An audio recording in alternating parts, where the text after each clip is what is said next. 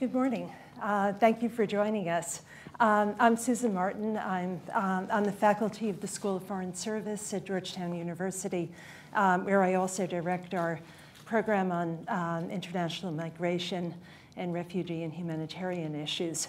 And I'm really grateful to the Council for holding this session on the asylum refugee crisis in Europe and beyond. And I'm particularly delighted to be joined on my right by Gregory Maniatis, who is a senior European Policy Fellow at the Migration Policy Institute, and very importantly is also the senior advisor to Sir Peter Sutherland, the Secretary General's representative on international migration, brings tremendous perspective to the issues from both vantage points. And then on my immediate right is Nancy Lindborg, who's the president of the U.S. Institute for Peace.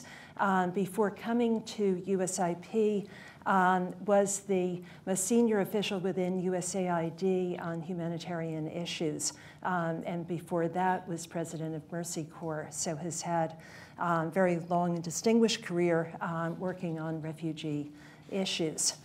We'll be having a conversation of sorts about the issues for the first half of the hour, and then we'll switch to taking questions from the audience. And I understand we're joined by others who are following the conversation through teleconference, and certainly welcome their participation in this meeting as well.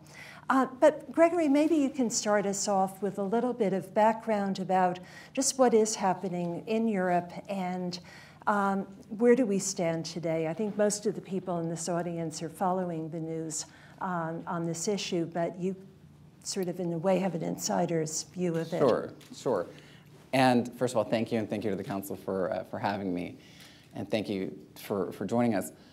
I will assume that you know the basics, that we are this year in the midst of a very significant crisis that is humanitarian and political in Europe.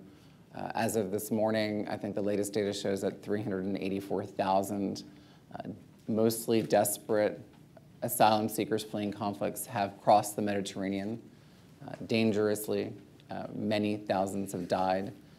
So in the midst of that, you have the backdrop of the European Union, and it's trying to take collective action. And as you know, that collective action has, apart from a moment in April when there was a decision to rescue people at sea, which was successful, for the most part, that collective action effort has failed. Today we have a summit of interior ministers in Europe. Tomorrow we have a summit of heads of state.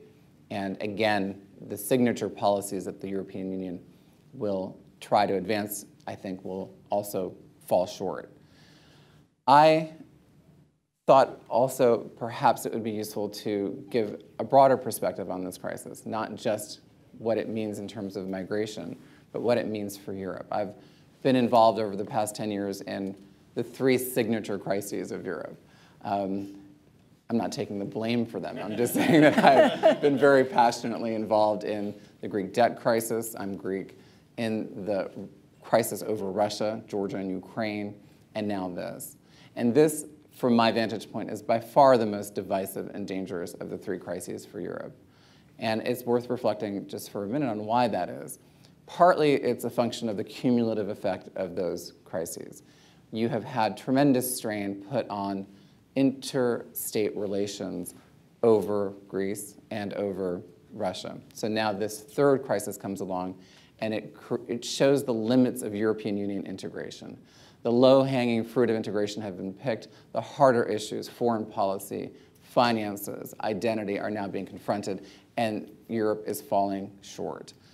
And the second cumulative effect is on domestic politics. You had the mainstream under quite a lot of pressure after the financial crisis. The Greek debt crisis has given birth to the hard left in Spain and in Greece, and has, to some degree, supported other left-wing parties throughout Europe. But now comes the migration crisis, the refugee crisis, and you see a very significant shift in support to the far right. It's a broader effect across Europe. For instance, in Sweden, which has been the most progressive and the most moderate of countries when it comes to the migration debate, the far-right Sweden Democrats went from 10% support in January to 25% support today. They're the biggest party now in Sweden. So you have a cumulative effect on the domestic politics that has been pretty much crushing the mainstream and altering the mainstream. You have mainstream parties adopting what would have been hard right policies when it comes to asylum and migration. So that's one, I think, difference with this crisis, is that it's now coming on top of the other two. The other, I think, significant difference is that while there were very vigorous elite debates in Europe over the Greek debt crisis and the Russia situation, and while many people had opinions about the Greek debt crisis and whether Greeks were lazy or hardworking or not or corrupt, it wasn't a deeply held emotional debate. This is. Everyone in Europe is responding to what they see. And they're responding in different ways. I try to remind people that I don't think that the world is divided into pro-migration and anti-migration camps. I think that there's a sense of pro-migration and anti-migration in all of us. So you've seen Europeans whipsaw between different emotions over the course of the past few months. When you see the picture of the little boy limp on the beach, dead, you have one emotion of tremendous generosity, but then there's the fear of terrorism, there's the stirring up of Islamophobia by Orban and others. And so you have right now this molten emotion in Europe, and we don't know how it's going to harden. It could harden in the direction that I think Chancellor Merkel was trying to take Europe, which is to accept diverse societies, or it could harden in a much more closed fortress Europe type of place that would lead potentially to the disintegration of Europe. Nancy, a lot of the attention is on Europe, but it's clearly not the only place where we have refugee crisis, or even necessarily the worst place that we have refugee crisis. Would you put all of this into a bit of more global context? Sure. So on the other side of the Mediterranean, where you have the source of the refugees, we're going into, or we are well into the 5th year of the Syrian crisis, and I think people are well aware of the degree to which that crisis has metastasized through the region and really saturated it with a refugee burden that is unimaginable in Europe or this country, where 1 in 4 people in Lebanon is now a Syrian refugee, 1 in 4. And I was just in Erbil in northern Iraq a few days ago, where 1 in 5 people are either a Syrian refugee or a displaced Iraqi from the recent wave of ISIS violence. And so when we look at those numbers, the European crisis really pales in comparison. And these are in countries that are very weak politically. They have quite precarious, as in the case of both Jordan and Lebanon, very precarious demographic balances, and they're economically quite weak. In Iraq, because of the oil prices, they're down 40%. They have 40% of their budget for this year in terms of fallen revenues. So it's quite a precarious situation there. The second point I would make is that for many of these refugees, they have been in camps or in urban settings with depleted savings, with assistance that is starting to fall because of a global rising need of humanitarian assistance and not a global rising amount of donor funding. And so World Food Program just announced, for example, that they were cutting food to 360,000 Syrian refugees, which is almost the amount that has gone to Europe. There is not education for many of the children of the refugees and of the displaced, and there is often no opportunity to work, both because of policies in the host communities that forbid refugees to work, and also because of all of these economies are fairly weak, and there's in fact job competition even within Iraqis, Jordanians, and Lebanese. In Turkey, of course, there's the added disadvantage of the language barrier. And so into about this year, with lives interrupted and hopes dashed and dreams deferred, there is, in my mind, little mystery why people are making a dash for a window that has opened up in the West, where there is this hope of a better life for themselves and for their children. And the calculations that they're making in terms of the risks to themselves and their children, as the photograph of Alan Kurdi showed us, shows you how terrible their lives are right now. I would make a third point, which is the Syrian and Iraqi crisis is a part of a global high in terms of numbers of displaced. We have the highest recorded number of people displaced either internally or as across borders, displaced from their homes due to conflict that has ever been recorded. It's somewhere between 58 and 60 million people. 60 million people, which is equal to the entire population of Italy, roughly, as if that entire country were forced out of their homes. And so if you look at, they're coming into Europe not only from Syria, but also from places like Afghanistan, Eritrea, and they're coming from places that have long-term conflicts, repression, weak and illegitimate governments. And that is something that we all really very much need to pay attention to. This, unfortunately, is eclipsing many other crises around the world, like Yemen, Somalia, South Sudan, Central African Republic. But all of this is putting an enormous strain on the humanitarian system, which then creates further strain on our ability to provide assistance in the region. And I'm happy to talk a bit more about the ways in which we're caring for these refugees as if it is a short-term problem. And it's not. No one's going home soon. And it is really pushing against the humanitarian system and pushing against some of our basic assumptions about how you address that. But the bottom line for me is a fervent hope that this crisis in Europe doesn't take us down the Europe conversation such that we forget about the focus in the region where the source of the problem is. And after 5 years where we've become a little bit numb to these escalating numbers, how do we refocus attention, creative solution, and resources on solving those problems? Okay, I want to come back to that. I was in Beirut just a few months ago also, and the figure you gave is so clear that having to address the problems of when 25% of your population are refugees, and the impact on the Lebanese is tremendous. Schools are now in double and triple shifts in order to be able to accommodate the new students. It means the Lebanese students or the Jordanian students are getting a lot less education. So I think we do need to see what may also be some of the ripple effects of the inattention being paid. But let me go back for a minute, though, to you, Gregory.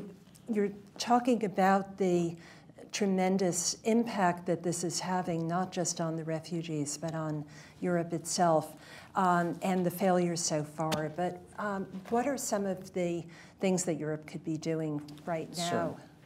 Sure. It was really interesting to see what happened back when this first broke out in April. The weekend of April 18th and 19th, 800 people died. And the European Union responded really quickly. And as I mentioned, they deployed naval vessels, and they had reduced by the summer the death rate to a fraction of what it was, a small fraction of what it was. But then they made a couple of decisions which were really puzzling. They made a decision that was also unanimously backed to launch a military operation in the Mediterranean. They focused on Libya. We've forgotten this now because back in May, it was all about the Security Council and getting authorization to use force in the Mediterranean and go after smugglers, and we were going to disrupt business model, and it never happened because within weeks, the smugglers moved to Turkey, which was not a failed state. And the theory about how we're going to solve this, the silver bullet theory, failed. And you have to wonder, why the Europeans got it so wrong. And I think partly it's because everybody wants the simple solution. They want the one idea that will stop the crisis. So that was the military mission. Then the next big idea was the idea of quotas, which I think are a good idea, but they're not going to solve the problem. And we spent this summer totally consumed about the idea of whether Hungary would take 300 or 600 refugees, and that blew up European politics for the whole summer. And all of that, they forgot to do the basic things, which was what the public wanted them to do. They didn't want to have a sense of chaos, of people hurtling over European borders, destitute, as I said earlier, evoking both positive and negative emotions. When there's an earthquake in Pakistan, we can deploy assistance within a few weeks to house 500,000 people.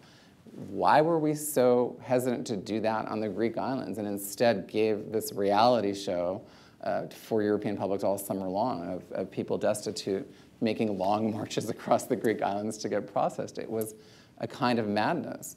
The other things that Nancy was pointing out to that could have been done, also they failed to do. So support to the frontline states. 4 million plus refugees are in these 3 countries. Of course, they're going to try to get to Europe for after 1 or 2 or 3 years of not being able to send their kids to school or being able to work.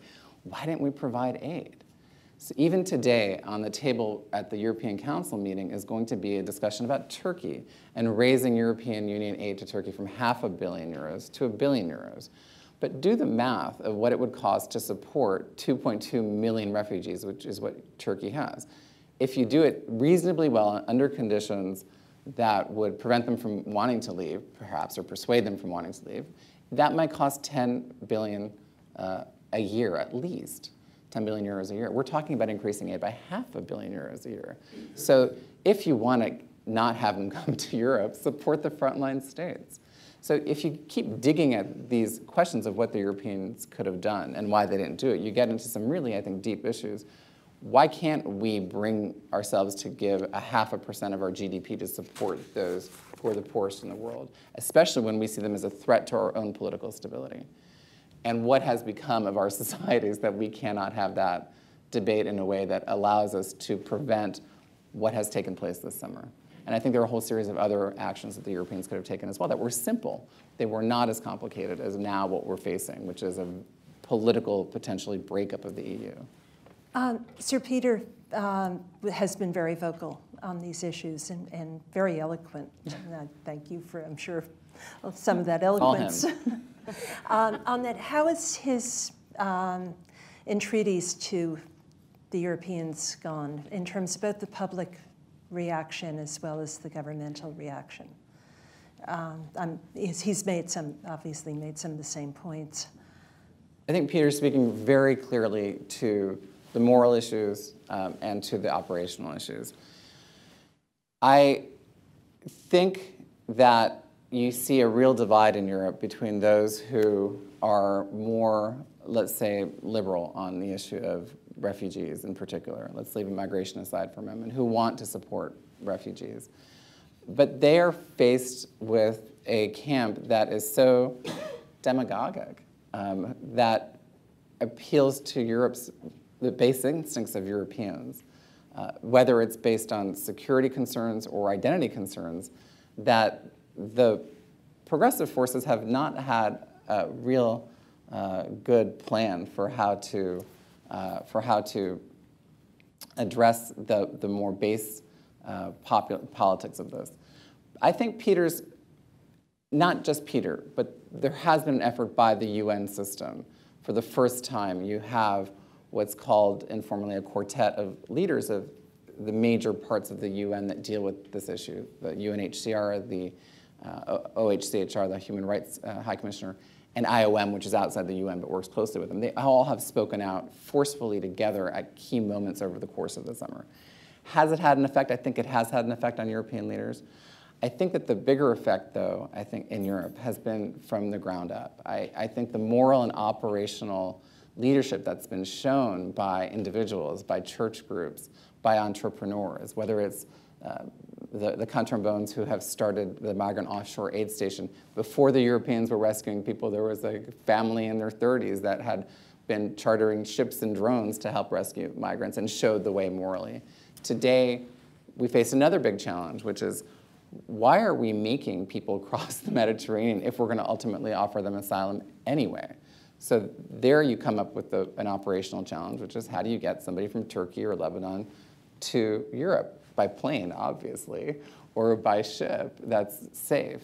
And yet, the European Union has not figured out a way to overcome the operational hurdles. It hasn't even tried in most cases. You have, on the other hand, a Swedish entrepreneur who has started Refugee Air, which is trying to work through the challenge of seeing how you identify a qualified asylum seeker in Turkey, fly them to Sweden, and then do the full asylum process in Sweden. It's a very simple idea, but it hasn't been pursued.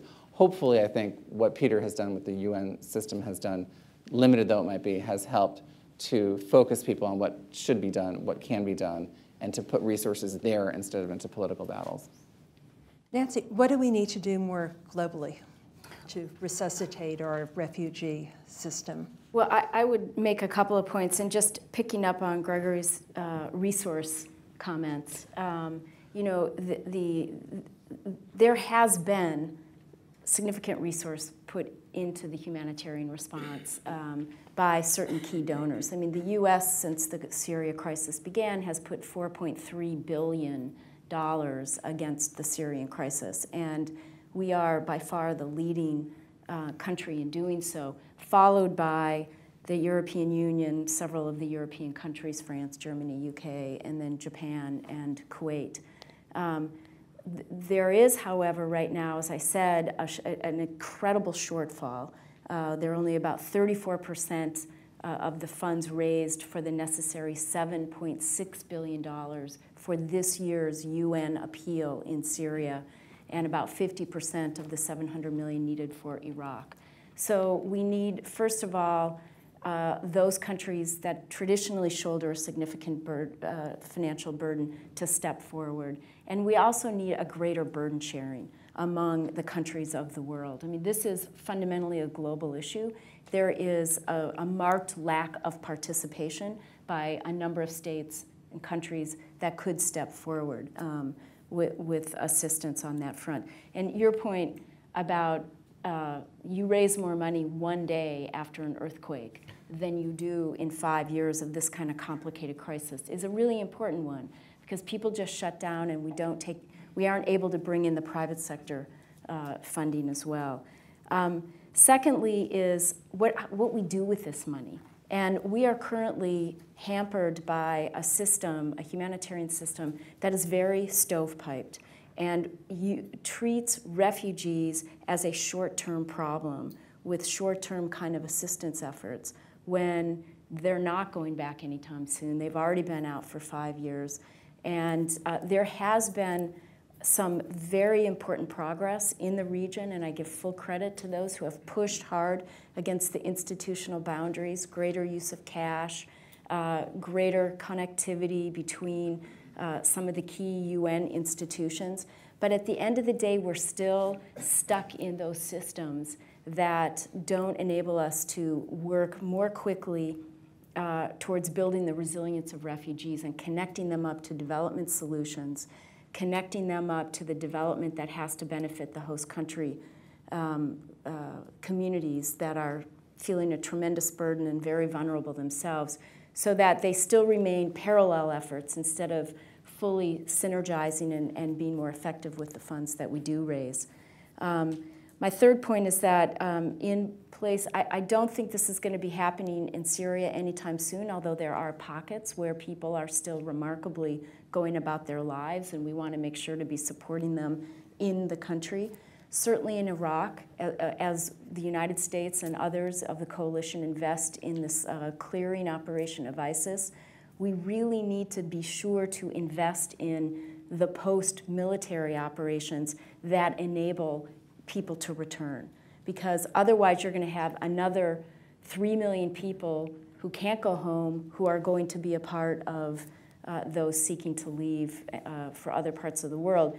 We are right now not investing at the levels that we need to be, or really prioritizing that. And I just came back from Iraq, where USIP has worked with a team of Iraqi negotiators for a number of years who have worked very closely with Sunni and Shia tribal sheikhs, tribal leaders, to broker an agreement that in the wake of a terrible massacre at Spiker Camp last year, where about 14,000 Iraqi military members, mainly Shia, were brutally massacred by ISIS.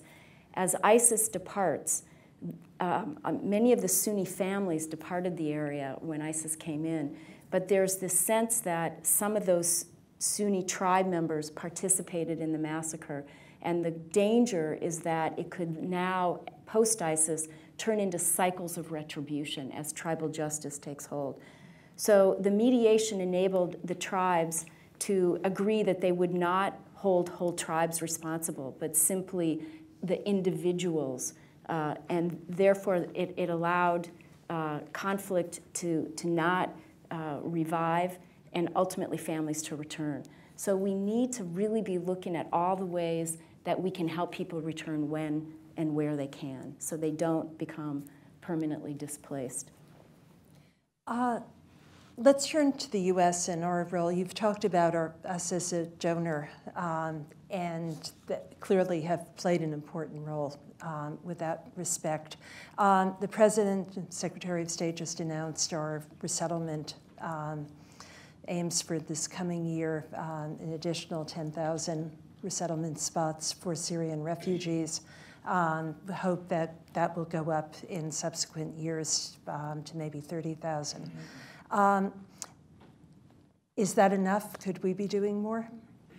Oh, sure. I mean, I think that one of the unintended and really unfortunate consequences of Europe basically sitting on its hands, not being able to figure it out, is that it gave a signal to the rest of the world that Europe had to act first, that this was a European problem.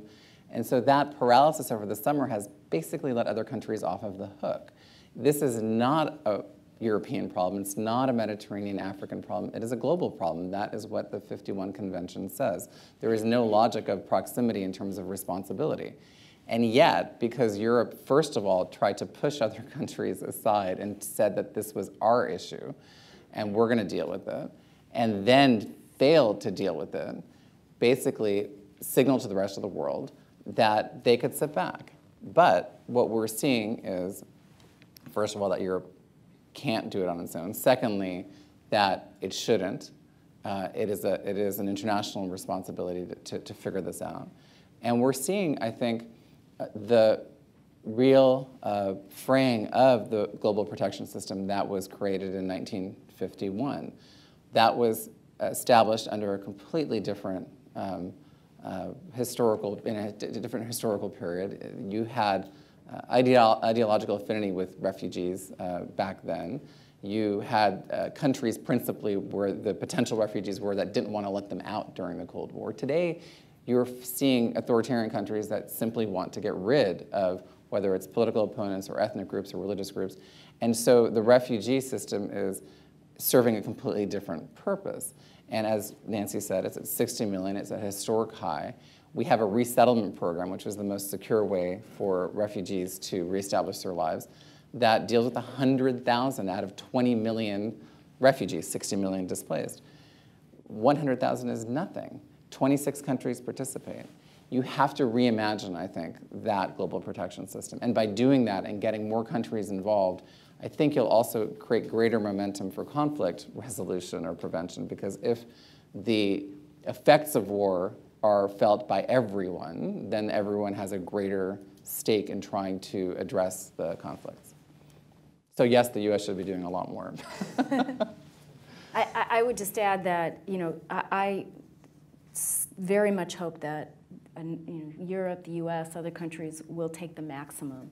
And as you note, even the maximum will be a tiny amount. Sure. But it will also, I think, serve an important message of solidarity with a region that is so completely saturated with refugees. Lebanon has flatly stated that they cannot keep the refugees in their country, that it will so upset that very delicate political demographic balance.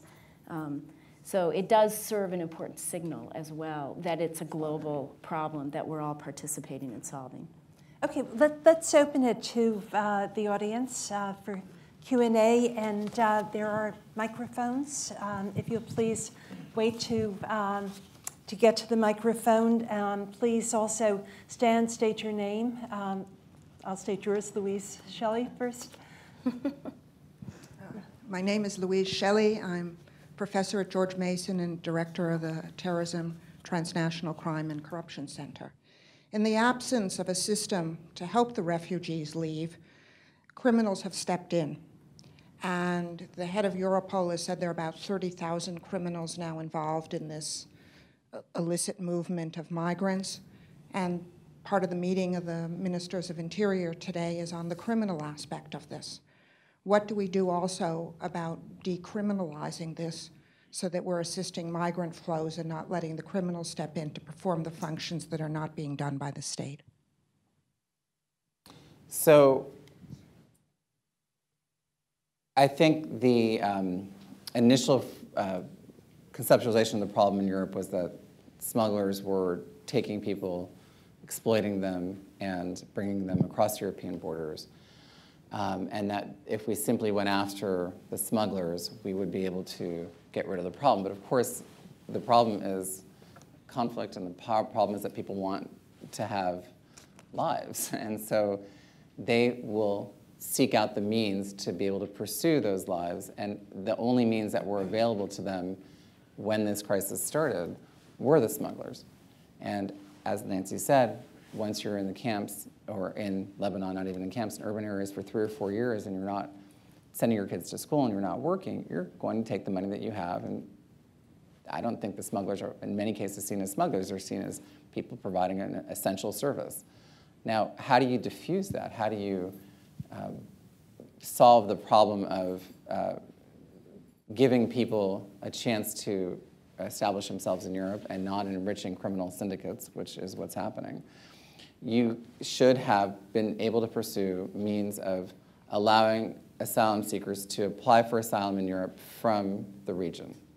It's not so complicated. There are logistical and operational challenges to that. But if you were able to establish processing centers, if you were able to expand UNHCR's own programs, the resettlement program, you would redirect not all the flows, but you would redirect several 100,000 people to those processing centers, not force them to use smugglers. Let them be in conditions that aren't dangerous and chaotic, that don't send a signal to European voters that things are out of control. It doesn't mean that you would have stopped everyone, and you might have created somewhat of a pull factor, but you would have kept the problem under control. That's where it's just a lot of yeoman's work. You have to establish the systems. You have to work through the legal problems. You have to build facilities in order to be able to do the processing. All that work has not been done. It has been debated for years. It just simply hasn't been done.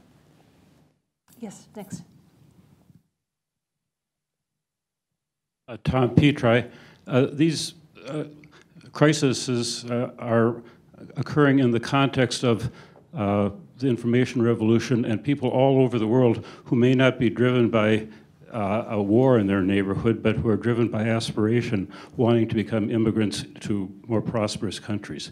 And it's in that context that doesn't this make it much more complicated? Because as you reduce and accommodate the crisis-driven immigrants, you're also increasing the opportunities for the millions of people in China and India and Africa to engage in the immigration process.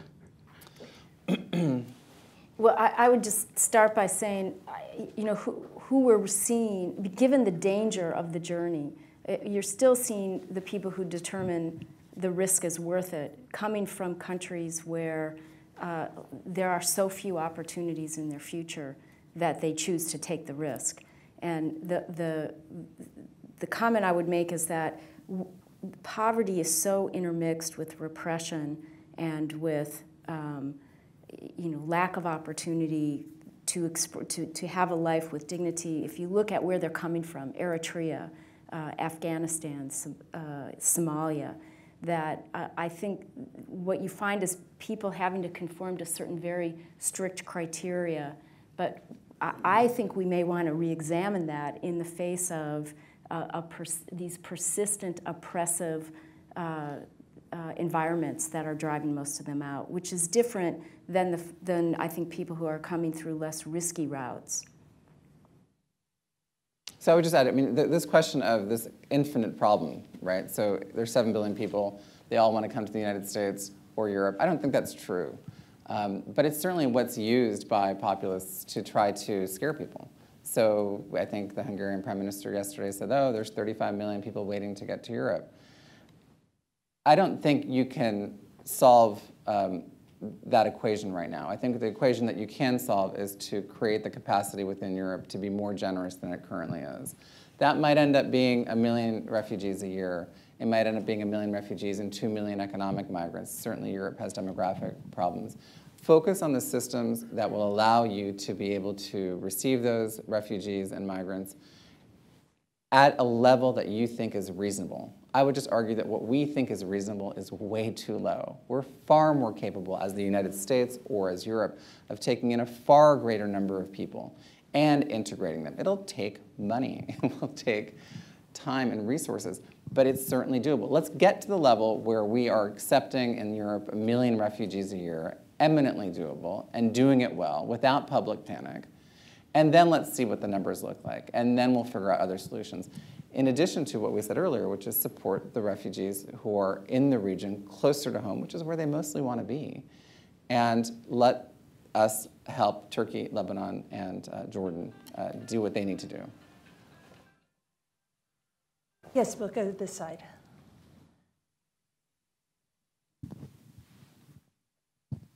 Gregory Vandervink, Novometrics, and Princeton University. Sociologists talk about this concept of the collapse of compassion. The death of one child is a tragedy, the death of 1 million is a statistic, and that as these problems continue and appear to be more intractable, public support and determination for finding a solution starts to decrease. To what extent do you see this, and how would you combat it? Nancy, you've seen much of this. Well, I think that's exactly the phenomena that you're seeing as this crisis in Syria has dragged on and as it's sucked the attention from so many other similarly complicated, protracted crises around the world.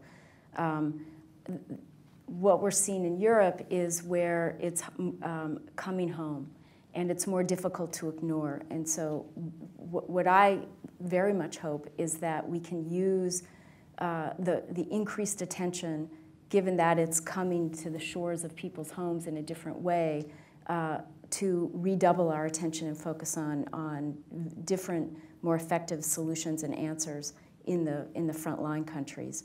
But fundamentally, there's an emotional dimension there that you just have to work around. You can't shift people's emotions. Or build on it. I mean, if you see what's happened in Europe this summer, and you have a Facebook page in Iceland that generates 11,000 offers for families in Iceland, a country of 300,000 people willing to take Iraqi refugees. Or you have similar efforts throughout Europe where you see church communities, entrepreneurs, others saying, hey, we are able to do what needs to get done to match those willing to offer help to those families that need help. I think you would be able to unleash a tremendous amount of generosity from Europeans if you had the systems in place to match refugees with families, if you could get through the ridiculous hurdles that exist in order to bring a refugee into a country. The Pope, who's here today, has called for every Catholic parish to take a refugee. I think you try to make it personal, enable that, but we don't have the systems in place to enable it. In Canada, I think they took, I'm not sure about the number, but roughly 5,000 people a year through what's called private sponsorship, where individuals and NGOs go into a database of people who have been cleared, refugees who have been cleared, and they take co-responsibility or full responsibility for sponsoring them and bringing them into the community. If you do that, you take the abstract and make it very real and very human, and I think that you just at this point need to start working, and I think that's where the private sector can play a really big role in trying to help match up demand and and need. And I would just add to that, I think it's worth highlighting and spotlighting how much people in the region are doing, what the host communities in Iraq, the churches, the mosques, the individual families who have turned their lives upside down to help those who are displaced, so that people do see that it is not, there is this global outpouring, including from the region, to provide assistance. Yeah, and it's interesting that previously, when there's been a crisis of this type, this is exactly what's happened in the U.S., where the president in 1979, the Indochina boat crisis, basically said to voluntary agencies, church groups, others, we will take $14,000 a month, but we need you to sponsor them and to help pay for it. We did the same thing with the Kosovo refugee crisis in 1998. And yet we're not seeing that in the same way today in this country. Yes, Alyssa. Thanks. Elisa Massimino with Human Rights First. I have a short comment and then a question. The comment is, and I would invite your reflections on it, as we think about whether you call it the updating of the global refugee system, or you both referred to that in some way, I think it's really important that as we think about that, we are careful not to permit any erosion of the right to seek asylum. We always see, when there are big crises like this, an effort to contain it and build walls around so that people can't escape. And while it's great to have orderliness in refugee resettlement, the nature of the refugee experience is that it's not orderly. It's chaotic, and we have to make sure that the system will account for that. But my question is, Nancy, I wonder if you mentioned the importance of investing in development, looking more at this long-term problem, and investing in development, education, economic opportunity for refugees where they are, whether they're still in Syria or in neighboring states. I wonder if you could elaborate on that a little bit and give us a little bit more detail or a blueprint of how to move forward with that, and particularly what the U.S. could do. Thanks. Sure. Well, first of all, I fully agree with your reflection. I think it is important to protect that system, the fundamentals of the system.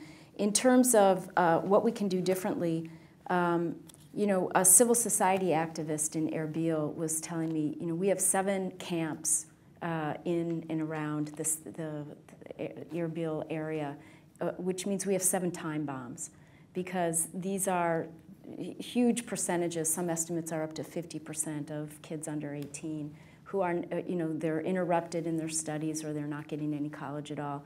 And that's for a much longer period for those who are coming out of Syria. We have a system right now that makes it very difficult to be as flexible as we need to be in our conflict and refugee environments, to provide, even as we provide the fundamentals of shelter, medical assistance, water, those longer-term forms of assistance that enable the refugees to be more resilient, whether they remain out of their homes or are able to go home. The education, the psychosocial help, because most of these people have suffered unspeakable traumas and need help getting over that. Those are very underfunded parts of the assistance. There was an effort in October 2013 to launch something called No Lost Generation, which attempted to blend development and humanitarian funding so that there could be a huge push for education for Syrian kids. Because this is 5 years now, a lot of kids have had no schooling. And it has never really taken off.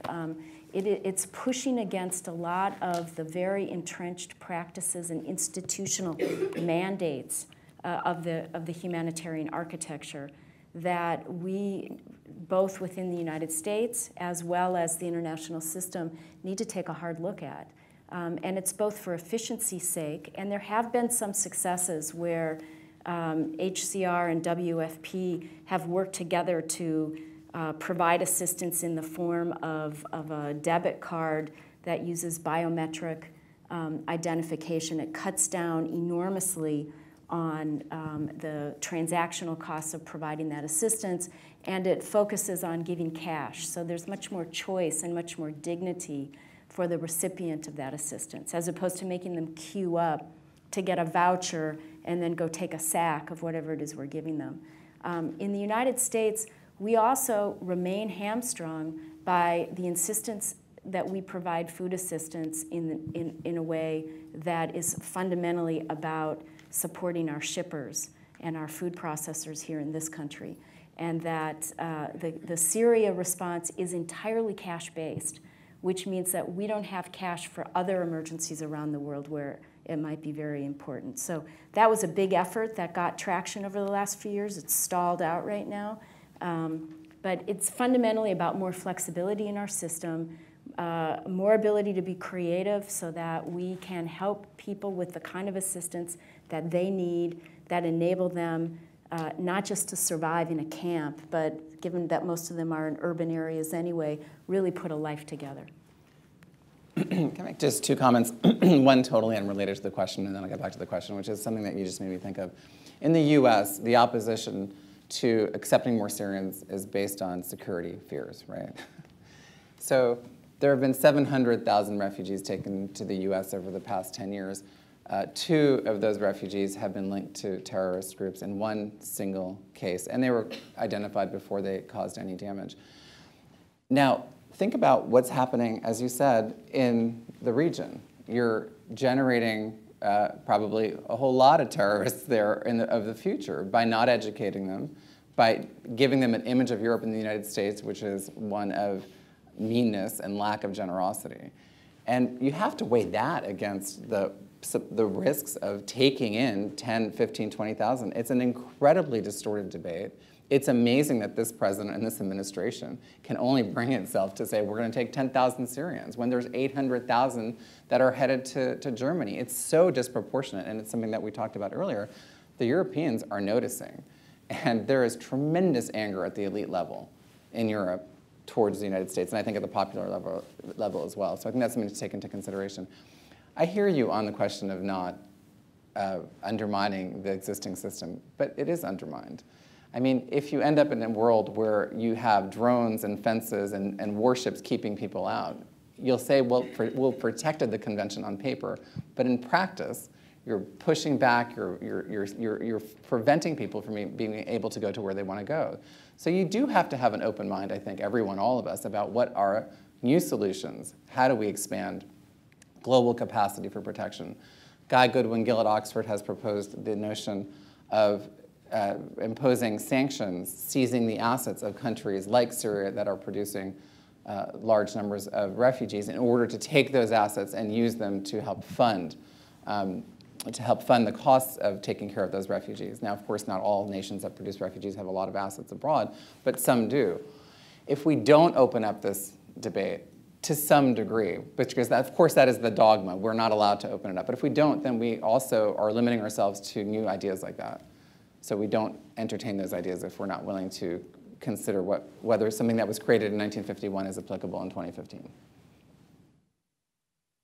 Other questions? Back, Patricia. Patricia Fagan. Please stand. Yeah. Patricia Fagan, Georgetown University. I work with Susan Martin at the Institute for the Study of International Migration. It's so easy, it's so difficult to look at the long term, as I'm very happy to hear many of you are, in dealing with this immediate crisis and ongoing crisis. But I want to just make a couple of comments and ask a question. And the comment is the United States has a luxury with regard to the Syrians of being able to select who is going to be resettled and to resettle those people who meet all of the qualification. And in so doing, the U.S. is in fulfillment of its legal obligations. However, if we look at the other side of the country, when the Central Americans entered through the bottom of the U.S., a similar situation to what is happening in Europe occurred, although on a tiny scale compared to the massiveness of the crisis now. Nevertheless, people did come into the U.S.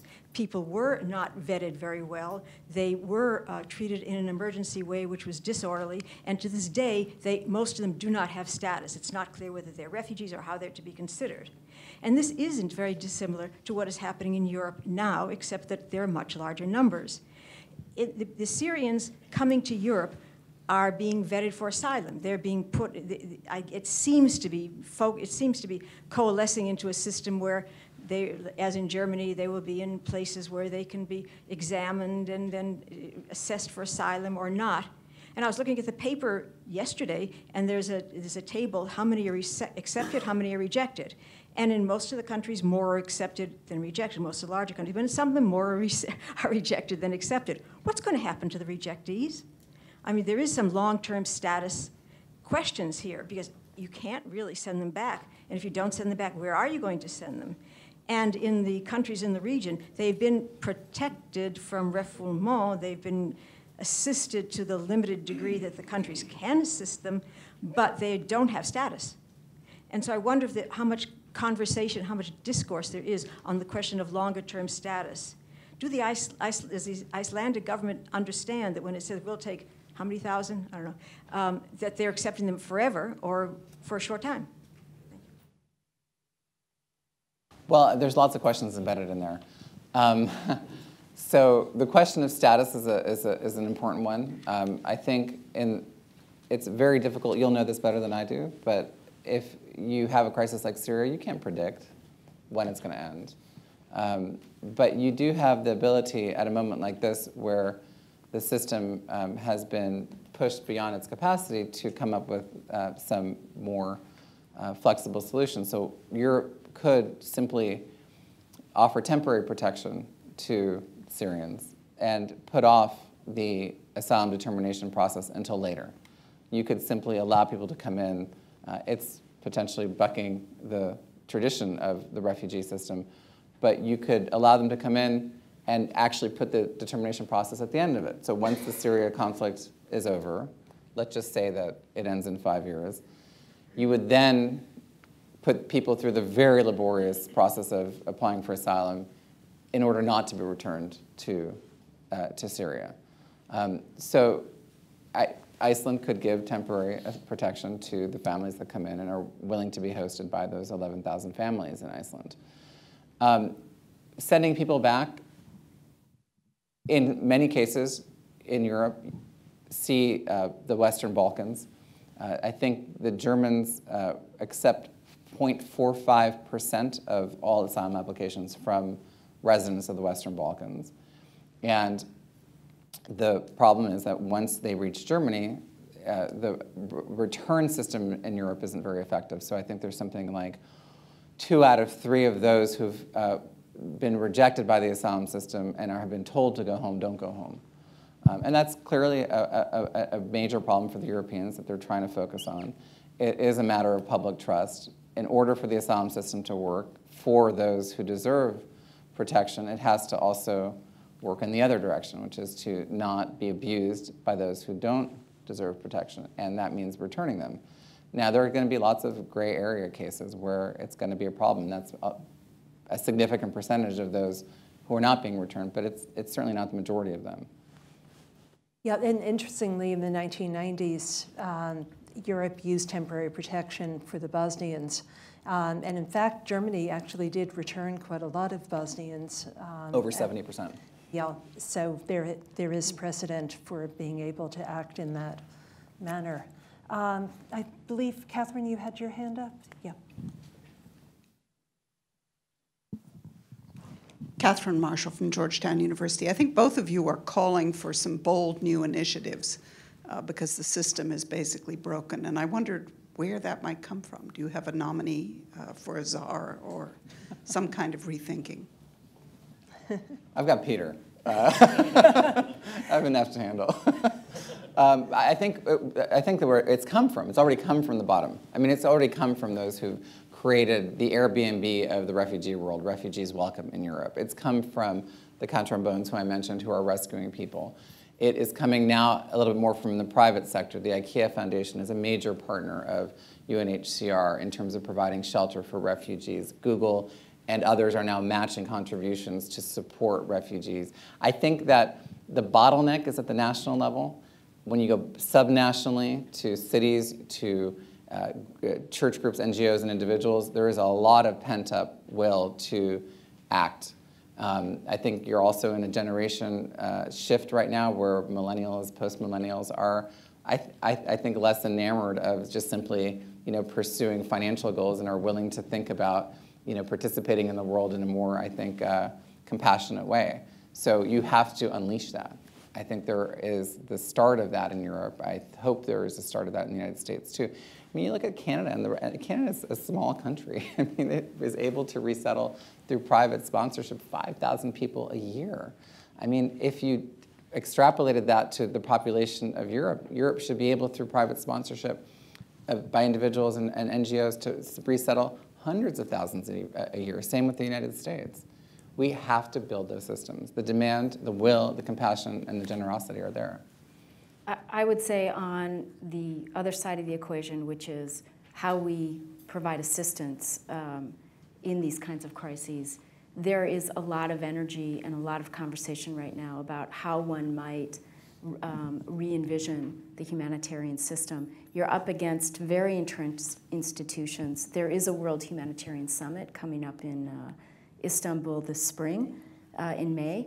And I believe there is a lot of hope that is a real and substantive conversation that helps us really dig into, at 50 years after the development of all these institutions. I mean, it's a little bit like the medical profession, where you've proliferated specialties and you've proliferated institutions, but we've gotten in the way of ourselves in terms of being able to really address what's needed where, and not being so constrained by mandate and capacities. So that's coming up, and I don't know that it's one bold voice, but there are many, many voices that are participating in that conversation. I think the very fact that the 4 UN heads, or 3 UN plus IOM, are speaking out together now on these crises, globally, not just what's happening in Europe, is a very, very good sign, because we haven't really seen that in the past.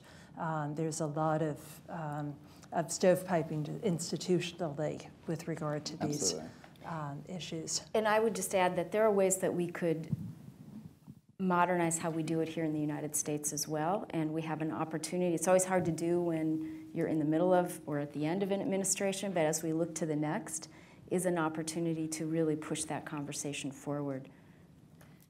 We have time for just one more question, and I saw some hands in this quadrant, or not. Then I may take the moderator's prerogative then to just pose one more question if you don't have it, and that's mostly a kind of a wish list to bring together our conversations in terms of just thinking of the next 3 months or so.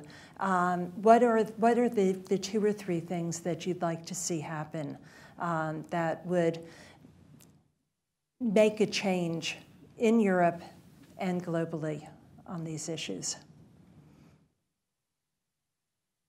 You want me to go first? Well, I would say 3 things. One is that there is a significant redoubling of resource raised and applied at the frontline states, that it not be so diverted by the question of who gets resettled that we forget to put it there, and that we stop having appeals that are only 30–40% funded. Secondly, that we continue to make the progress that we can on provision of education and livelihoods and psychosocial and focus on enabling people to return where they can, and continuing to provide assistance inside the areas of conflict, because there are still another 8 million people inside of Syria who are in great need of assistance, and we need to continue to push on that. And finally is not to forget that as we in this country are focusing on fighting ISIS, that some of the worst pain and suffering inside of Syria continues to be the barrel bombing by Assad and the utter destruction of those of cities throughout Syria. That is really compelling many of the people to leave is from the barrel bombing. And you know, if I could wave a magic wand, it would be to have a better international system for how we deal with people who just ruthlessly kill and pummel their own people.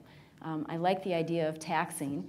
If we could do that with real pain for the regime Absolutely. in place, you know, that the normative frame is that it's not okay to slaughter your own people. I agree with all of that. I mean, I think in terms of the international system, we've talked about it, you have to rethink that and create greater global capacity that is more fairly shared across the world. Definitely, that's one thing. In Europe, I think there has to be, and I think Chancellor Merkel is making this proposition that if you want to be part of Europe, and if you want to be part of its basic institutions, you can't just benefit from them, you have to contribute to them. So if you're an Eastern European or a Central European and you want to be able to move freely and send your citizens to other countries to work, you also have to share in the responsibility that Europe has towards its foreign policy and in its values, which means do not whip up Islamophobia and talk about the Christian identity of Europe as being exclusive. So that, I think, is the hard-headed bargain that those leaders like Merkel are going to have to make over the course of actually the next 24 hours and over the course of the next few months and years. And then in Europe, let's just get rid of 28 different asylum systems. Let's have one. Let's not proliferate rules and systems that are grossly unfair and come out with completely different results, where you have 91% of Syrians accepted in one country and 1% in another country. That would be the other thing on my wish list. I would add one more wish list, because in the backdrop of a lot of your comments, Gregory, has been this fear of extremists. And as we put our efforts into fighting Daesh or ISIS, it's important to remember that it isn't fundamentally a military solution, and we need to be investing now alongside our military actions in Iraq so that communities can heal and communities can return, so that we don't further have an even bigger problems on our hand. And we're not really doing that right now. We're really not doing that. There was talk of closing the AID mission down. It's now on a 2-year short-term revival, but this is the wrong time to be not doing those additional kinds of programs that create social cohesion and rebuild societies that have been torn apart by what's happened with ISIS. Well, thank you very, very much for your comments, and thank the audience for your questions and your participation.